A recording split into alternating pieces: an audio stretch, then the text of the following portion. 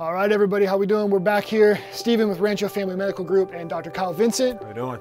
All right, so today is our second recipe of the day, and this is going to be a Whole30 recipe, avocado toast with sweet potato instead of the toast.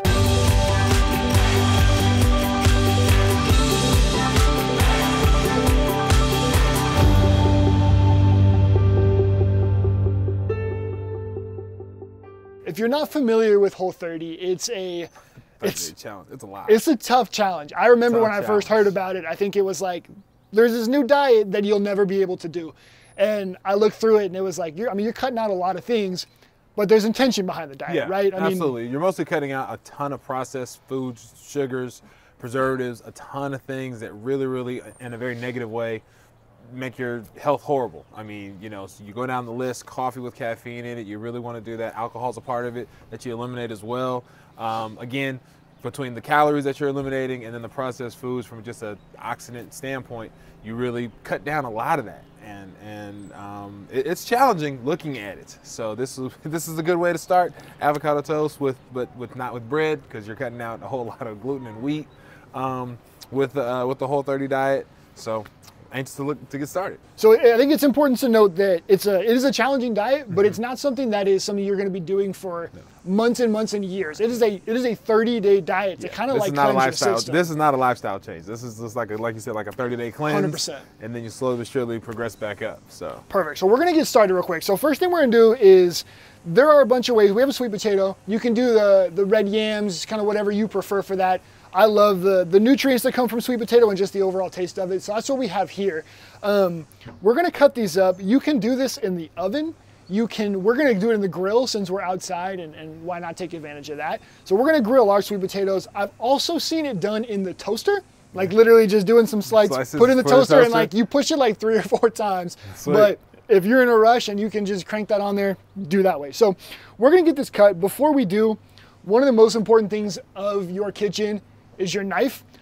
You have to have a sharp knife. They say that you'll never cut yourself on a sharp knife because if your knife is dull and it's not taken care of, it will slip and it's still sharp enough to cut your finger. So I definitely recommend getting one of these. And I will typically, before using my knife, I'll run through maybe 10 times, and you go away from yourself, not towards yourself. Come through a couple of times on this side and then underneath, a couple on this side. And then also once we're done cutting, I'll usually wash the knife, finish it, run one more time through, and then put it off to the side. That way it's always a super sharp knife. So go ahead, Dr. Vincent, if you want to get us some slits. If you'll notice right here, what we've got going is he's just going to cut the very bottom off just a tiny bit, and it's going to give the base a little bit of structure. So he's right here. It's no longer going to move around on you. That's really good to do with onions. It's super helpful to do with the potato, stuff like that. So you just cut off a little bit of the base so you can be pushing straight. And then you're just gonna aim sharp, point down, push through, drag it straight through. Watching thumbs and push through hard. There you go, perfect. And we're gonna do a couple slits straight through the sweet potato. Okay, so next up, we've got these cut up. They look perfect. We're going to put a little bit of olive oil. You can use avocado oil. You can use canola oil, but these are just a better oil for you. Yeah. And we're just gonna do a little bit, drizzle it on top, kind of cover it here, and then I'll go ahead and do it so you don't get all oily as well. Here. And again, we're gonna do this on the grill. Go ahead, feel free to throw this in the oven. It would be like 400 degrees or so for 20 minutes just to get that roasted. We're gonna do the grill to enjoy this. So go ahead, if you wanna grab these, let's go throw these on the grill. Is that right, so the grill's been preheating. It is at, I just had the grill on high, so we'll throw these on there for a couple of minutes and let them sit and get nice and charred. Perfect, right next to it's great. All right, we're gonna close the lid and let these finish up. All right.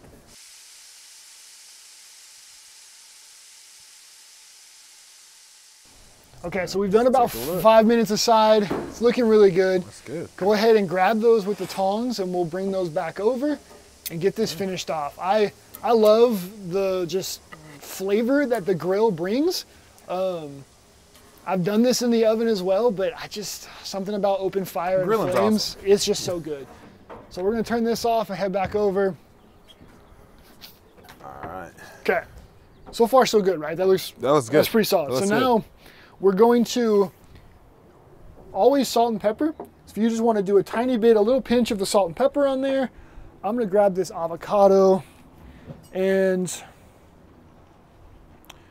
do some really nice thin slices. Do you like your avocados mashed, or Doesn't really matter. Doesn't matter to you. Yeah, it can be mashed. As long as it's avocado. Oh, yeah, exactly. Okay.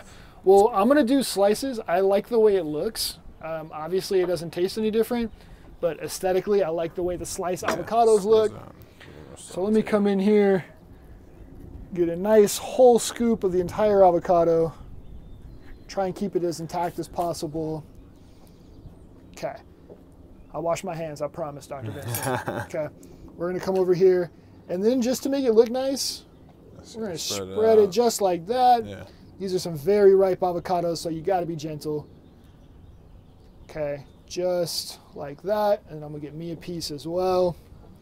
Something like that. Okay, so I know that you're like me in that eggs need to go on anything it can go on, anything right? can go on. Burger, like any sort of like protein bowl. Exactly. If you can put an egg on it, it's going on there. Yeah, so burrito with an egg in it, like it all makes sense. All right. So what we're gonna do, we got a couple different options. As far as the egg's concerned, one, obviously you can skip it. I never recommend that. No. If you can throw the egg on there, do it. We've got a fried egg we just did with a little bit of olive oil. You can do scrambled eggs if you're trying to cut out the yolks and you want to do just egg whites. Great. Yeah. Throw those on top. That's very healthy. So we're gonna go ahead. If you want to throw one of these on top, there's just a nice fried egg, and then we have a couple soft-boiled eggs. Now, one of our incredible assistants, Sienna, who's normally running the camera for us today, but she's going to be behind the scenes today. She did some par-boiled eggs, or soft-boiled eggs. You get water going, get it a full rolling boil, not just a little simmer, a full boil. Very gently put these in for a 6-minute timer, and then as soon as it's out, pull the eggs out, run them under some cool water to stop the cooking process, and they peel. So we haven't cut these open. I don't actually know what these will look like, but we're gonna see how it goes. So we'll put that right there. We're gonna put this on top, and moment of truth, how'd we do? Oh, she crushed it. Look at that. Oh, yeah. I thought we were gonna have to send like a Google link of what it was supposed to look like, but that looks incredible. That looks really good. Sienna, very well done. I have an extra one. I don't know. We're just gonna put it on top of this other one. Yeah. Look at this, ready? A beautiful cut and just a little bit of run through it. Yeah. Man, that is absolute perfection right there. So here we go. The very final step is just a little bit of lemon juice on top.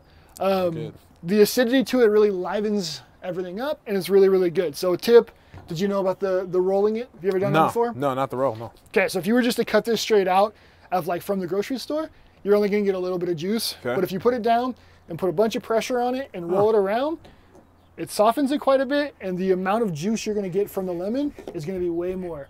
So why don't you go ahead and give that a squeeze right on top. Oh yeah. Beautiful. A lot more. Okay, looks absolutely incredible. So just like that, let me go ahead and plate these up a little bit. Because you don't overcook the sweet potato, it's still pretty like firm, you know. So it's not just gonna explode on you, but you can definitely eat it with a fork and knife as well. And that's good that you can kind of alter it too, because you can make it as soft or as hard as you want as well. If you want to just knife and fork it, so that'd be nice. Yeah. Okay, so just like that, you have an incredible breakfast for the Whole30. Yeah. Again, not a super easy diet, but it has tons of benefits. So definitely recommend you guys try it, check it out, try the Whole30 for a month and get your system cleansed out. And who knows, maybe this is day one. Yeah, we might have to start it this way, so we'll do it. We have to figure out what to do for dinner, but figure that out. But absolutely. Perfect. Well, thank you, Dr. Vincent, for hanging out with us. Not if you a problem. guys, That's fine. Dr. Vincent at our Red Hawk location, Temecula Parkway, come check him out. And we'll see you guys for the next one. Thank you.